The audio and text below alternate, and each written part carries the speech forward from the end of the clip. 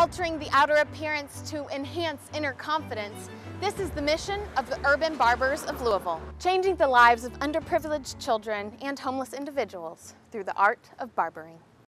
Urban Barbers of Louisville actually started through an initiative cutting hair for children at Ebenezer Baptist Church. We wanted to give underprivileged children at his church opportunity to get haircuts around the holidays. So with that being said, that's how it happened.